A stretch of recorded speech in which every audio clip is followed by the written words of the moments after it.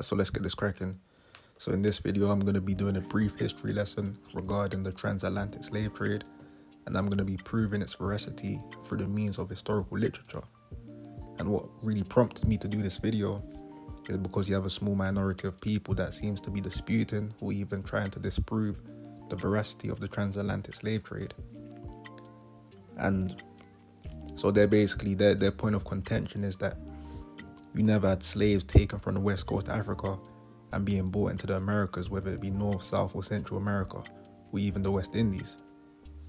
So this video is going to be pretty much disproving those claims and proving that the transatlantic slave trade did in fact occur. So this book's entitled The Universal Gazzetta, or Modern Geographical Index, containing a concise description of the empires, kingdoms in the known world, illustrated with 6 elegant maps by John Watson, published in 1794. So it says here, the Portuguese have a number of black princes, their tributaries. There are some independent princes who have extensive dominions, particularly the kings of Wida and Dahomey, both noted for the infamous slave trade. The European nations have traded with Africa in human flesh upwards of 200 years and encouraged in the Negro countries wars, raping, desolation and murder in order to supply their West Indian islands. The annual exportation of slaves from Africa has occasionally exceeded 100,000 numbers, of whom were driven now like sheep, perhaps 100 miles from the seacoast, being generally the inhabitants of villages that were surprised and carried off for the purchase of being sold to these traders. You see that? So please keep in mind that this book was published in 1794. So this piece of literature is contemporary to that time period in which the slave trade was still occurring.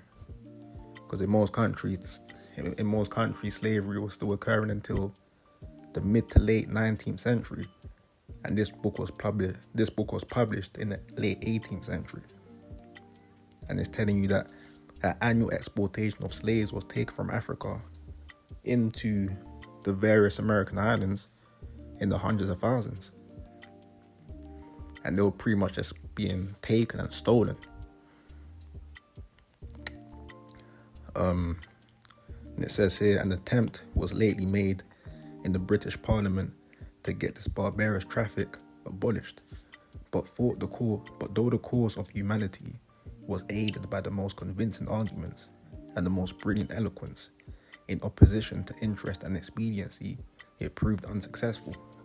So even at that time, the British was trying to abolish slavery and they couldn't. It was still occurring, as I said. In many regions, slavery was still occurring well into the 19th century. So this is a primary source right here regarding the transatlantic slave trade. So right here. Okay, so this source is entitled The Town and Country Magazine, or Universal Repository of Knowledge, Instruction and Entertainment, Volume 20, published in 1788. So here it says, facts respecting Africa, and it's pretty much giving insight into the sea coast of Africa, so the west coast. So here it just gives a bunch of details, but right here is the crux of the matter. So it says the number of the slaves purchased by the Europeans on this coast are prisoners taken in war, but many are sold for witchcraft and other real or imputed crimes, and death or slavery are in this country the punishments for almost every crime. You see that? So another primary source giving insight into the slave trade. So in certain regions on the west coast, those who will be importing the cargo slave ships were the criminals, those who were committing crimes. So that was their punishment. As it says, their punishment for crime was either death or slavery.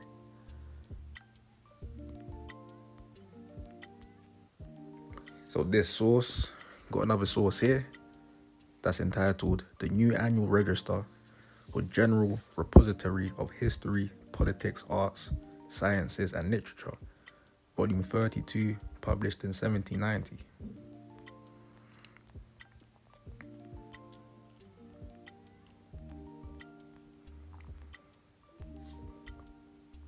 Here it says, Mr. Wilberforce moved 12 propositions. So here it says, Mr. Wilberforce moved 12 propositions, upon which, however, he observed that he did not mean to urge them to an immediate vote. They stated the number of slaves annually carried from Africa, imported into the British West Indies, and entered into the custom house accounts.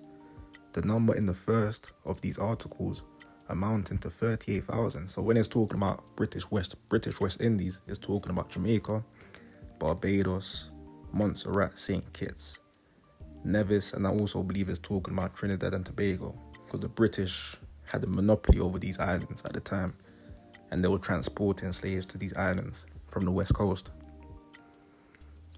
So here it says they entered into the probable demerits of the persons sold to slavery, the consequences produced upon the inhabitants of Africa, and the valuable and important commerce to that country which might be substituted in the room of the slave trade. They stated the injury sustained by the British seamen and the fatal circumstances that attended the transportation to the slaves. They detailed the causes of the mortality of the Negroes and enumerated the different items of calculation respecting the increase of population in Jamaica and Barbados, and they concluded with declaring that it appeared that no considerable or permanent inconvenience would result from discontinuing the further importation.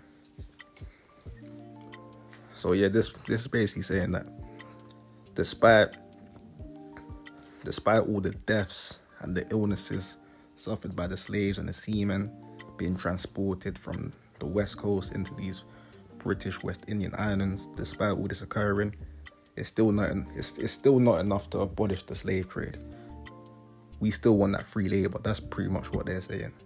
So again, this is a primary source in 1790, whilst the slave trade was very much still in effect. Okay, so now we're going to see what one of the founding fathers of the United States of America, Benjamin Franklin, has to say concerning slavery, as he was also a contemporary to slavery, because he lived during the 18th century, and during the 18th century, slavery was at its zenith. It was at its height during that time. So he would have been very familiar with slavery. And during the 1750s, he wrote an essay concerning the observations of mankind, and within that essay, he actually touched on slavery. So we're going to see what he says, because this source right here, published in 1760, it quotes from his exact essay concerning the observations of mankind. But before we even go into that, we're just going to, for those who don't know Benjamin Franklin, I'm just going to read this small little excerpt on Wikipedia, and it says, Benjamin Franklin was an American polymath who was active as a writer, scientist, inventor, statesman, diplomat, printer, publisher, and political philosopher. Among the leading intellectuals of his time, Franklin was one of the founding fathers of the United States, a drafter and signer of the Declaration of Independence, and the first Postmaster General. So yeah, this is him right here. Lived during the 18th century, so let's see what he says as an eyewitness.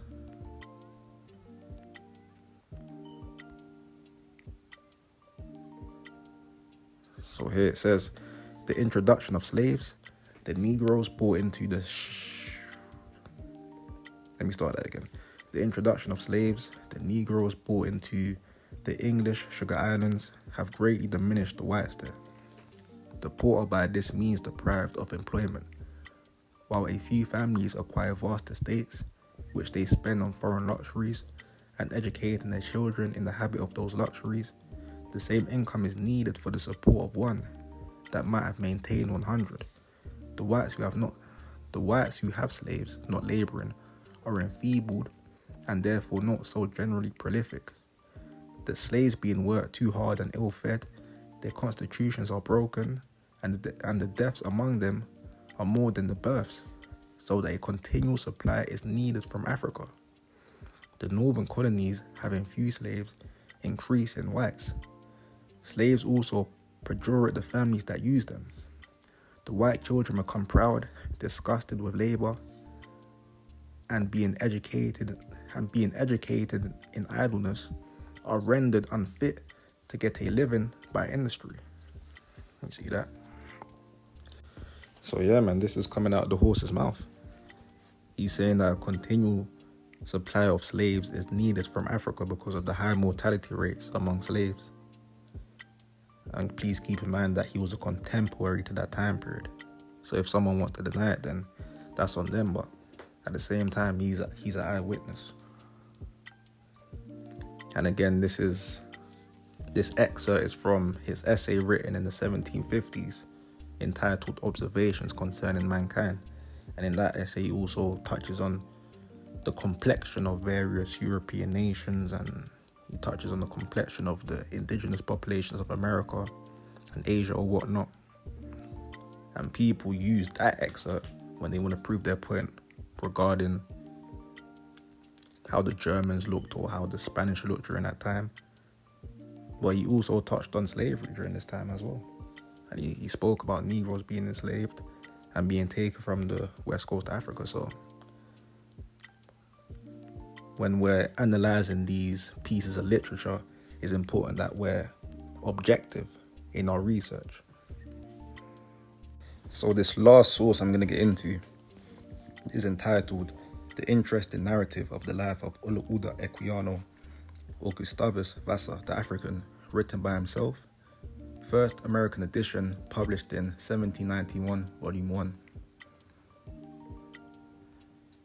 So it says here, Oluoda Equiano, known for most of his life as Gustavus Vassa, was a writer and abolitionist from, according to his memoir, the village of Esaka in modern southern Nigeria. Enslaved as a child in Africa, he was shipped to the Caribbean and sold to a Royal Navy officer. He was sold twice more before purchasing his freedom in 1766. So here, that's him right there. And he was of the Igbo tribe. And here it says, as a freedman in London, Equiano supported the British abolitionist movement. Equiano was part of the abolitionist group, the Sons of Africa, whose members were Africans living in Britain, and he was a leader of the abolitionism movement in the 1780s. His 1789 autobiography, The Interesting Narrative of the Life of Oluoda Equiano, helped secure passage of the British Slave Trade Act 1807, which abolished the slave trade and sold so well that 9 editions were published during his life. The interesting narrative gained renewed popularity among scholars in the late 20th century and remains a useful primary source. See that? So this is a first-hand account written by the man himself about his experience as a slave. So, I mean, if you want to dispute this, then that's on you.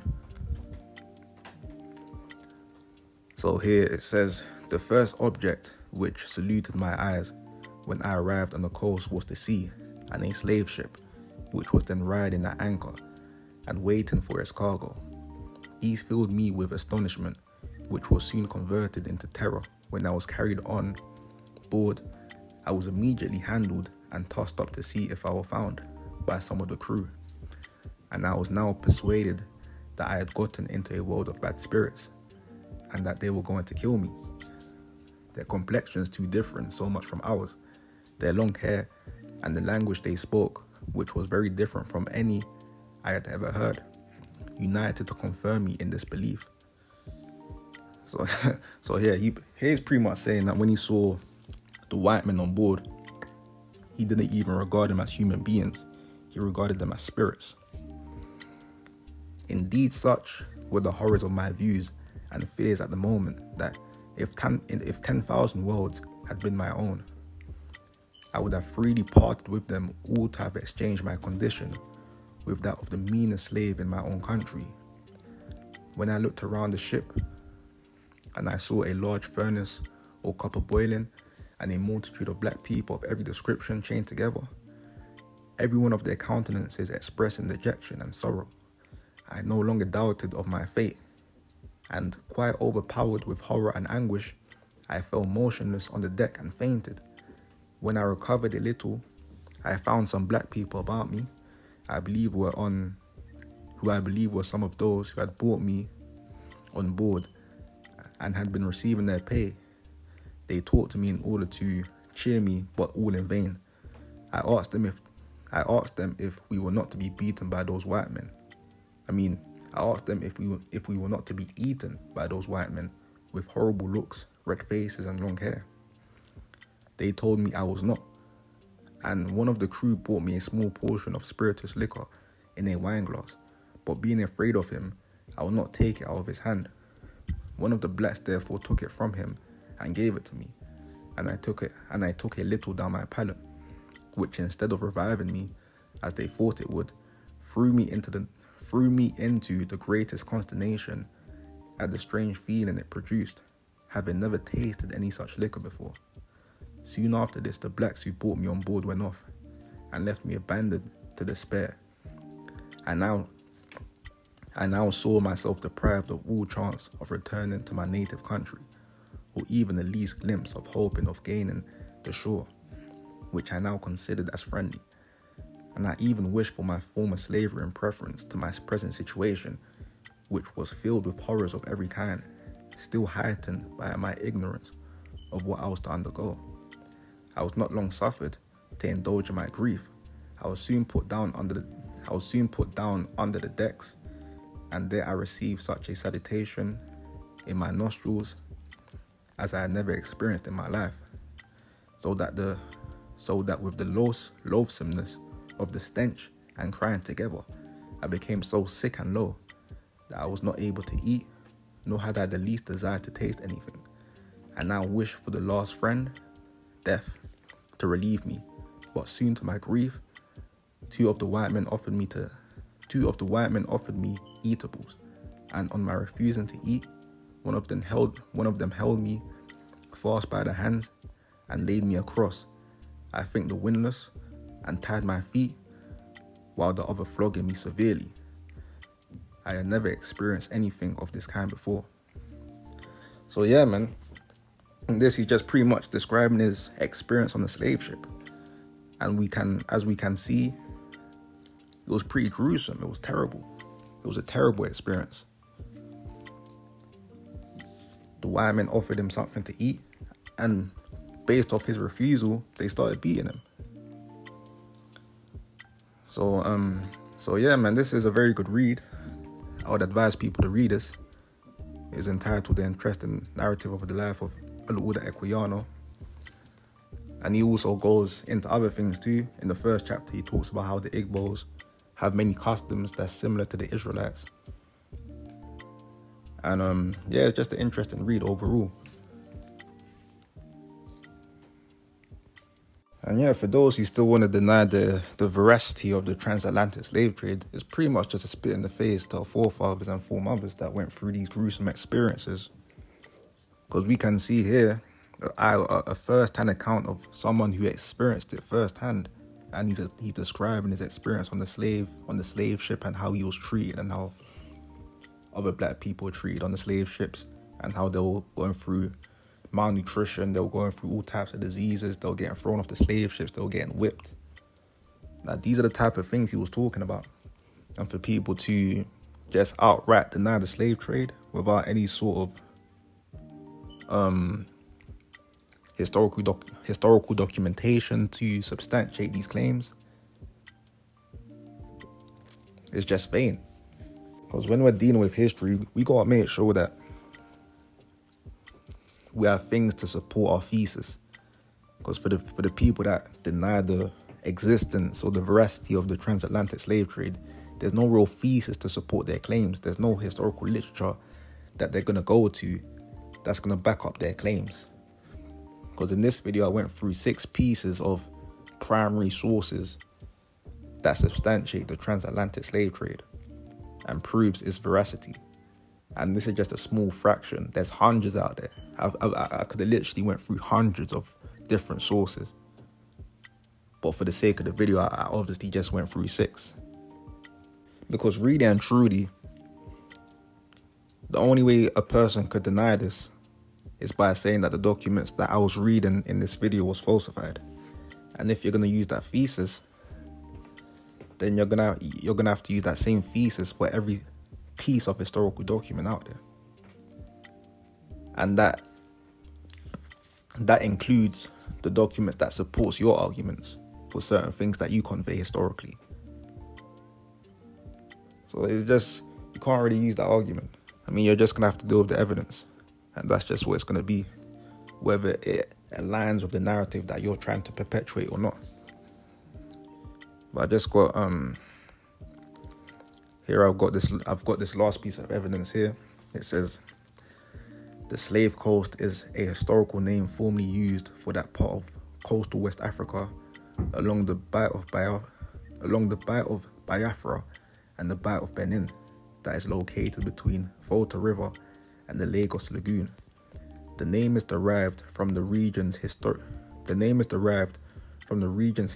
as a major source of African people sold into slavery during the Transatlantic Slave Trade from early 16th century to the late 19th century.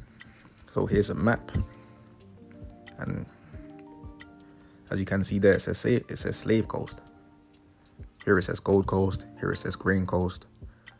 But yeah, here it says Slave Coast. And this map is dated to 1729.